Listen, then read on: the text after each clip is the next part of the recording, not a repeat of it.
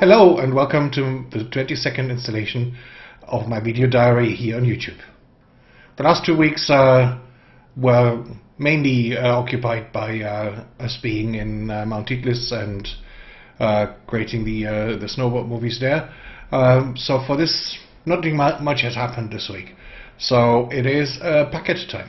I've received a number of packets, and the first one we're going to deal with this week. All the packets that we're going to look at are actually from Indiegogo, but this video and this week I'm going to focus on a product I got on Indiegogo, a dashcam by 70May.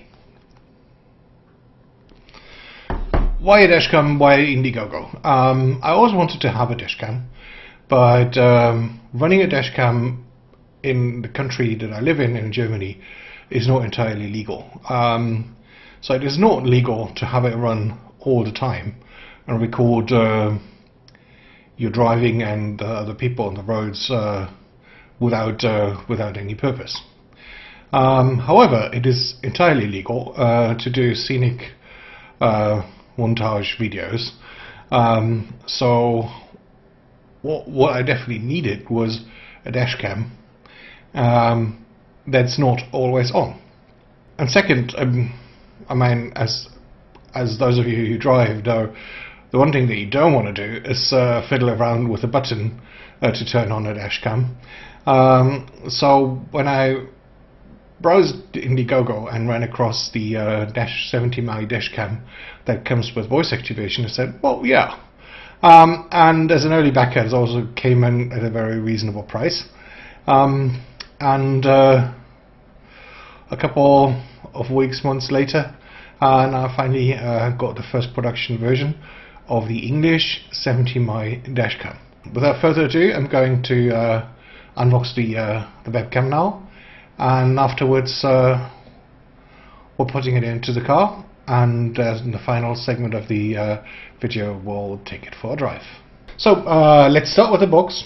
Simple plain black box, has the logo on the side, 70May, and the web address, 70may.com. If we try to open it, slides right off, has a little booklet in,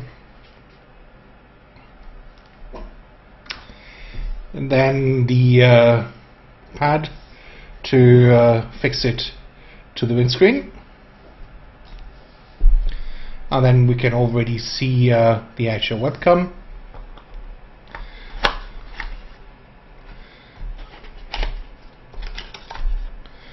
We can take it out. It's a cylindrical device with the foot to put it against the windshield,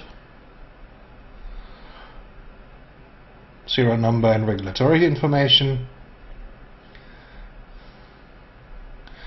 and then the lens looking forward. It has a button and sensor on one side, and USB and micro SD connections on the other. What else is in the box? There's a small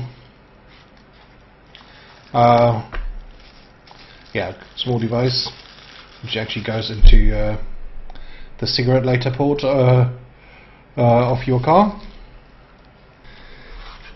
And last but not least, there is a cable. The cable is